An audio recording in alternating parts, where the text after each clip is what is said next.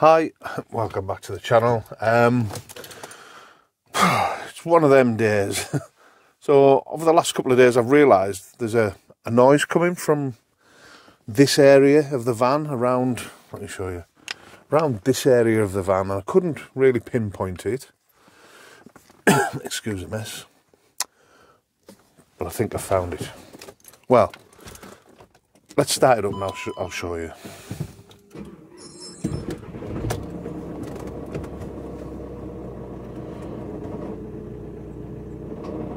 Right, don't know if you can hear that, but that sounds like a gear. Sometimes, you know, when you drag a gear in, it sounds like that. Definitely coming from around this area. So I'm going to turn the van off and we're going to find out what it is. If I pick the revs, if I just pick the revs up a little bit, it goes away. So I don't think it's anything major because it will keep making that noise. I've got a couple of options, so I'm going to go and have a look now, try and get to the bottom of what's going on, what this noise is. Whatever this is, I first noticed it, there was a smell, and I couldn't place this smell. I thought it wasn't burning oil, it isn't burning rubber, it isn't a burning clutch, but the smell is really distinctive, and I'm still trying to describe it to other people. I just don't know how to describe this smell. It's like an acrid burning smell. Yeah, so I've got out there and the smell is there.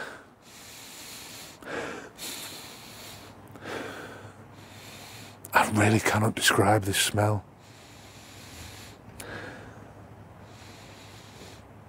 I tell you what, it smells like burnt coffee grinds.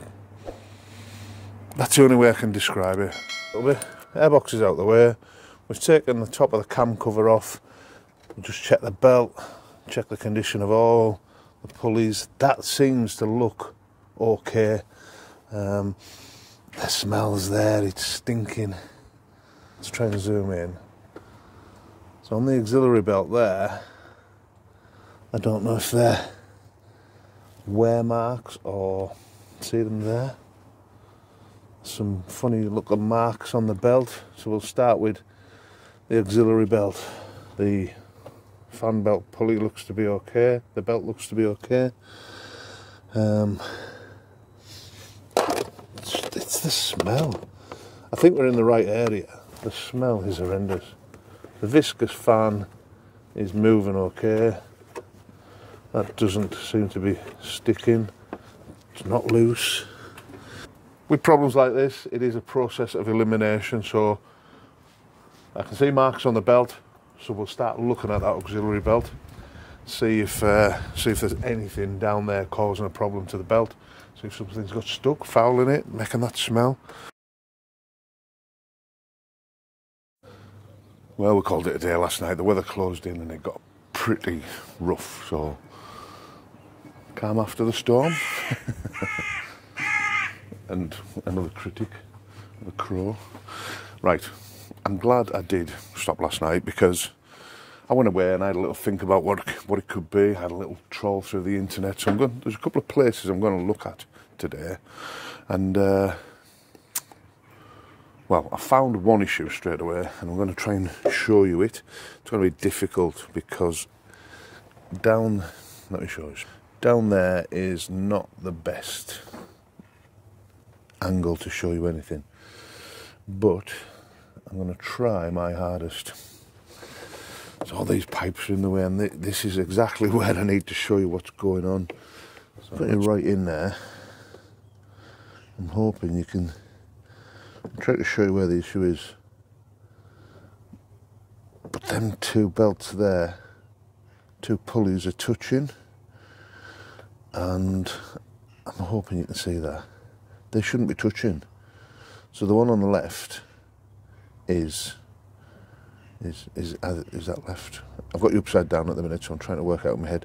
So the one on the left is the cam belt, the auxiliary belt tensioner, and that looks like it's failed. Now, they can fail for no reason, but there's a good indication that this might be the alternator clutch. So if the alternator clutch goes, it adds a lot of pressure onto the system and it makes that belt work a lot harder. Basically it seizes up, or it can do a number of things. It can seize up or it can free run, and with the free run with no resistance on it, that can make the belt jump around, and again the opposite way can put lots of tension on it. So we need to have a look at that. We need to make sure that we've not got two failures, two broken items here. It definitely looks like the alternator, the auxiliary belt tension is gone. I need to take that belt off. Obviously I can't move the tension at the minute for some reason. I'm going to have to try. Well, it's broken. Looking at it, it's broken. It's touching the other pulley. So that might be where the smell comes from. That might be the actual issue. So I need to take the belt off, take the tension off and check it all. And it's all blind work. It's, you know, I can get my hands in there, but I can't see what I'm doing. I'm going to have to do it all by touch. So, yeah. It doesn't rain, but it pours. And we'll plan it to go away in a couple of weeks. So I need to get it done really quickly. Anyway, let's crack on. So looking at it, it looks like the end of that, the end of the alternator. Oh, have I left the bloody light on? All right. Hey, I'm getting bad at this. I am getting bad at this. I've walked away and left these on a couple of times, look. Ah, we'll have a look at the battery in a minute and see how that's doing. That's on the... that is on the... Which battery is that on? Can't remember. Yeah, it's on the leisure battery, so we should be all right. Yeah, the clutch on the end of the alternator, I believe, is knackered. Just thinking through it, what that clutch should do is, as the engine starts up, there's that initial snap. I think it's there to absorb some of that, and also when you put it under load, I think it's there to absorb some of that as well. When we start demanding more from the alternator, I think it's there to help with that initial loading. But yeah, definitely needs a new belt. The belt is knackered. I'm just going to cut that off, to be honest. But while I'm in there, I'm going to replace all the belts. We're continuing with the rest of our checks and making sure that everything's freewheeling, moving without any issues.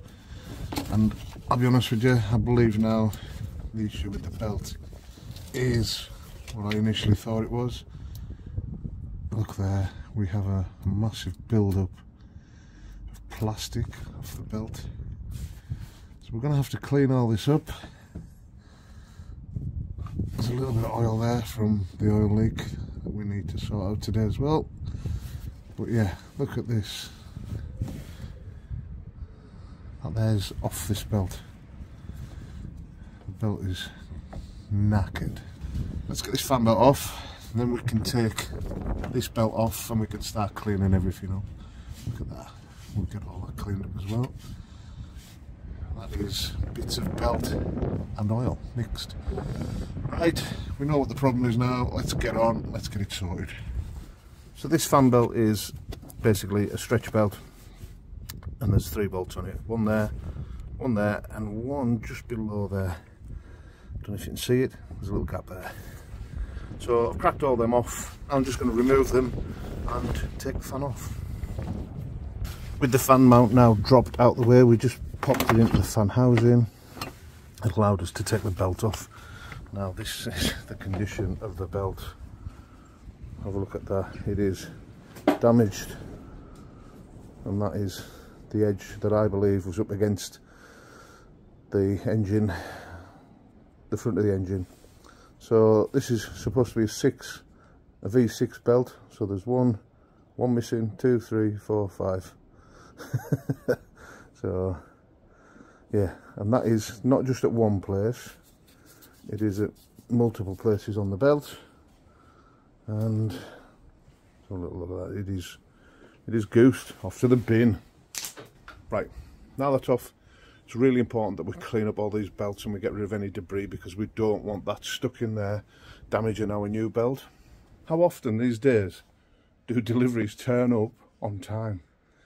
So it's just gone 20 past 11. I had a text this morning from APC saying they would be here between 11:09 and 12 o'clock. They've been stood at my door 5 minutes. So, well done APC. Now this is the alternator, the beefed up alternator. So that's what's going on today.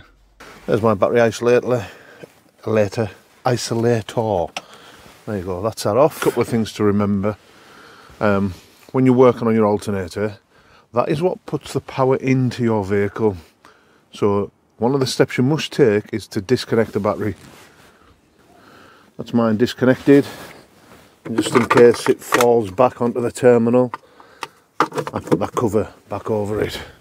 Now, always prove your isolations. I'm hoping you can see that now. Right, so we're just putting the negative onto the chassis, and then we're dropping onto the back of the alternator where the bolt is. And what we're getting, anything? Absolutely nothing. That's great. So before that was jumping around a little bit, so there's a little bit of noise on there from the leisure side. So I've got a couple of things running in there, the router, and I've also got the what else have I got running? I think that's it. I think I've just got the router running and probably what the USB chargers. So yeah, they'll putting a little bit of noise through. So we've isolated everything. Everything's off in the van. We can crack on. Okay, a couple of connections to disconnect down here. Don't know if you can see that yet. We're over that now. So this little purple wire needs to come off. Oh, there you go.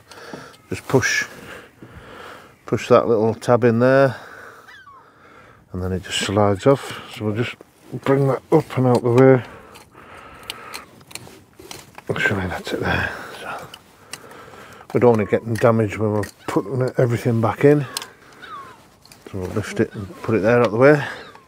Then the next connection is the one that goes back to the battery. See there, there's a 13mm nut which has this shroud on it, so we'll take that off. If VW has allowed enough room, we should be able to crack that nut and take that off, and then try not to drop it. And the rain's just started. It's raining right down the crack of my arse. Right, that's that off. We should just be able to bring that cable back out the way. Again, it's up. We'll just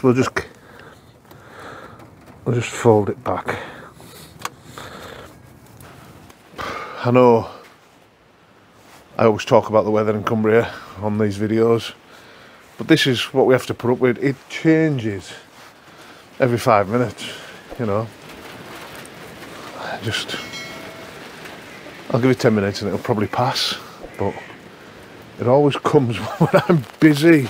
Okay, well, the rain's passed over now, so let's start removing this alternator. So there is one bolt. Now this is hard to show you again. It is hidden, really hidden. So it is in this void here. So this is the pump timing, come down, and it's just to the left in there. Again, it's another 13. I've already cracked it off. There was no effort involved cracking it off. And this actually holds the alternator in place. So it's a nice long bolt. And the next one, as you can see, is there. Again, it's a M13, 13mm socket, sorry, and just pull them out. Nice long bolts. There you go.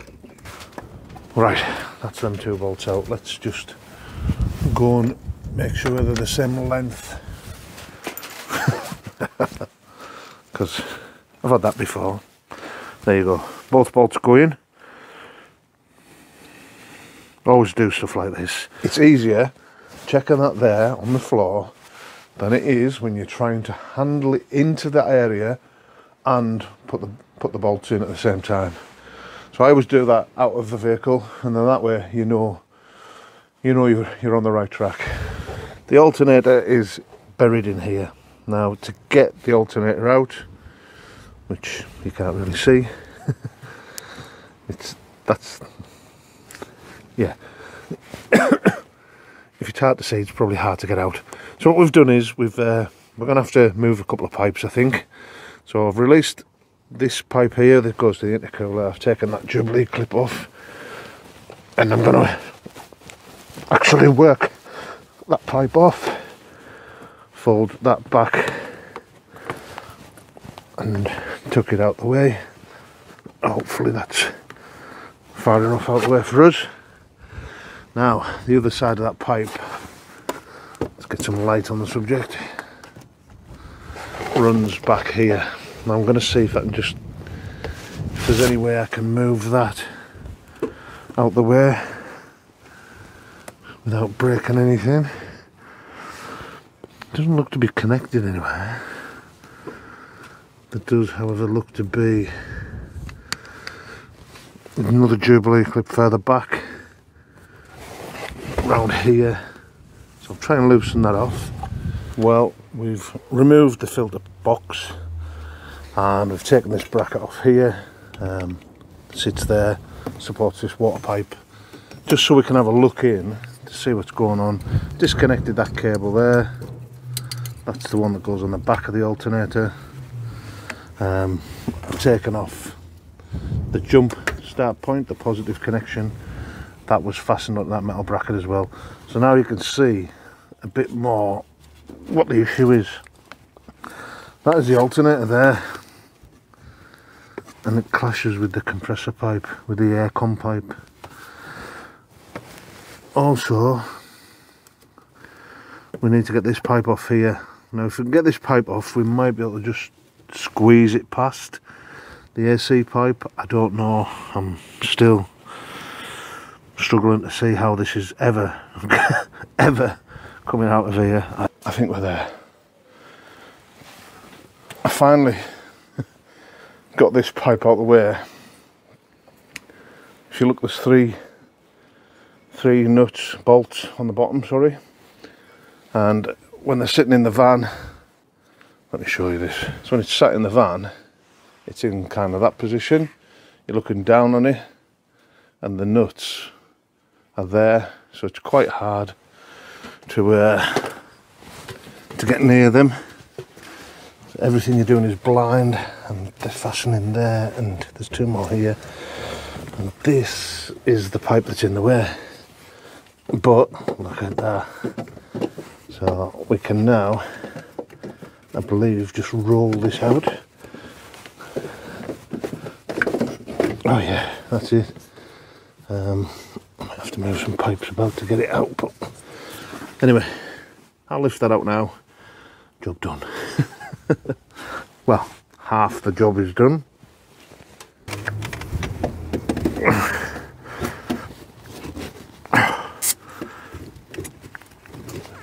Jesus. Well done, VW. Well done. Congratulations on another shitty design. Right, last check is to make sure that everything fits exactly the same and lines up exactly the same. The company who bought this off did check for me and said it was compatible, and there would be nothing to worry about. I didn't doubt them, but we always check. So this is the Valeo 140, 14 volt. There's no real detail on here apart from the information that you get from the company, and again, this is a smart alternator, but it's 180 amp output. So there you have it. I am going to remove this because this one here has never had anything connected to it, and I just think it's another thing that'll get in my way when I put it back together. Pop this thing in, see how hard it is to pop it back in than it was to take it out.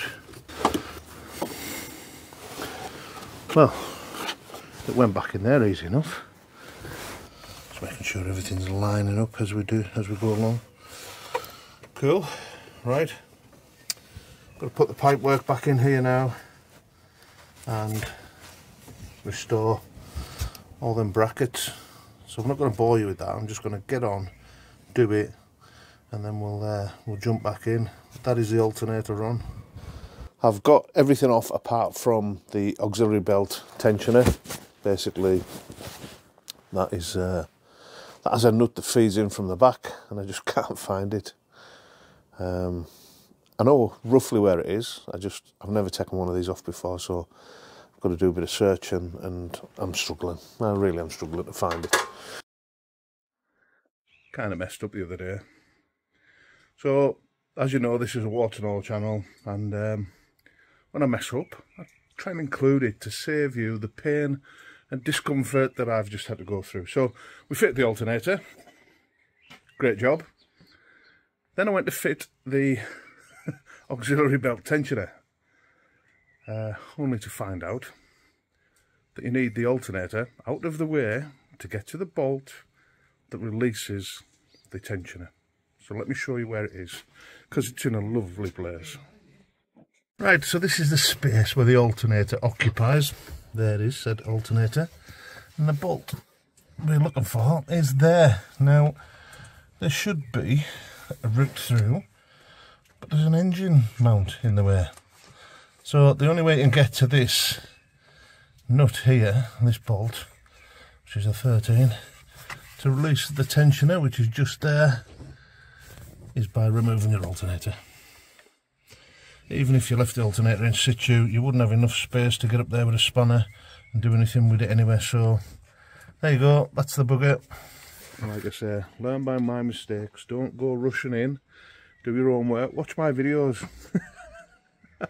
Anyway, if this has been of help, leave a comment below, because I tell you what, there's no videos out there on this subject, so hopefully this is the first one and it's the right one. Anyway, don't make my mistake. There you go, that is the bolt loosened off. Don't need to pull it all the way out. Right, once you get that nut loosened off, just a matter of putting your hand down, give it a wiggle, and there you go, out it comes.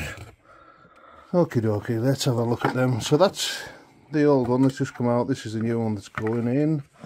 See that pin there? Don't take that out. I'll tell you when to take that out. But yeah, pretty much the same. Well, they're 100% the same. But looking at the base of there, that looks to have all split internally. And I think that has been our problem.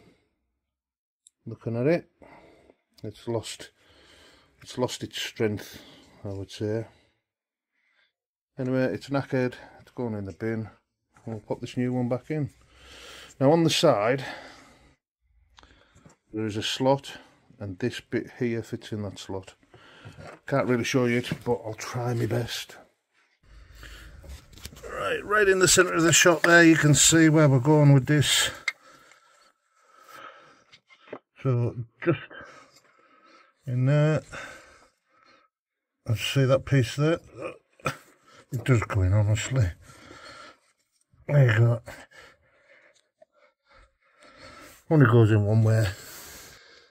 That's it in anyway. So now we've just got to tighten up that bolt down there, and that is it. Job's a good one. Okay, so it's now time to fit the auxiliary belt back on. One last check, make sure all of the pulleys are clear. Looking there, that looks to be a bit dirty, so have a little look at that. I just want to make sure that everything is clean. They are clean, it's just a little bit of discolouring on the pulley, so I'm happy with them. I've given them all a good wire brush. I've gone through with my little picking tool and I've made sure that everything has been removed, because I don't want to foul this other belt up. So the tensioner's still got its pin in. We'll take that out in a moment, but we can put the belt on now.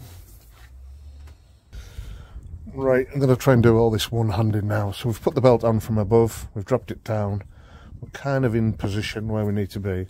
So round the main pulley, we've now got to pull this down and around the compressor for the aircon. Just do this nice and gentle. It's got that sat on there, we're on there. So now we can just flick it over the idle wheel there, making sure everything's still lined up. Now the tensioner still has the pin in, so what we'll do now is take that out. Okay, so we've got a 16mm splined spanner on there. Now where this hand here, the right hand is underneath, so we'll just take the pressure up on the belt, take that pin out and just load it around slowly onto the belt, and that is it done. That simple. So the next thing for us to do is to put the fan assembly back on. So that's the bracket and the fan itself. There you go, everything's back in where it should be. Fan, free moving, belt on, a little bit out of focus there, belt on, bracket on, all nipped up, top cover on, auxiliary belt, new auxiliary belt there. It's all this crap to put back now, all the bits that go in there, all the bits that go along there, and then we're done. Right, moment of truth. So we've got everything back together, we'll give it a couple of heats. We've charged the battery. Yeah, we charged the battery. So hopefully we shouldn't have any issues.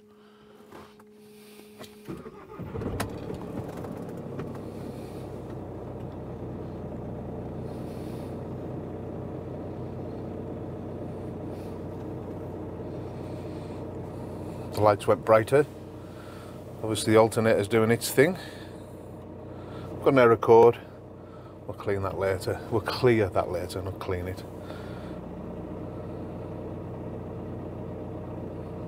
Things are kicking in. Seeing everything dim down there again.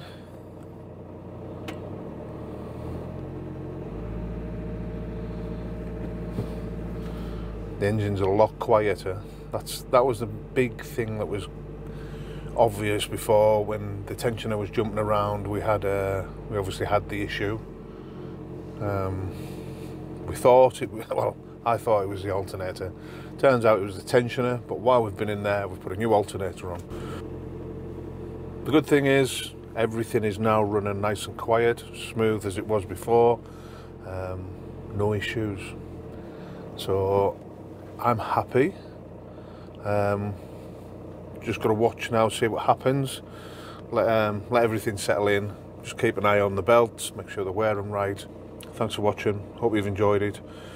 We are now back up and working as we should be. That engine noise has gone. It was really quiet now. The smell has gone, which was very concerning.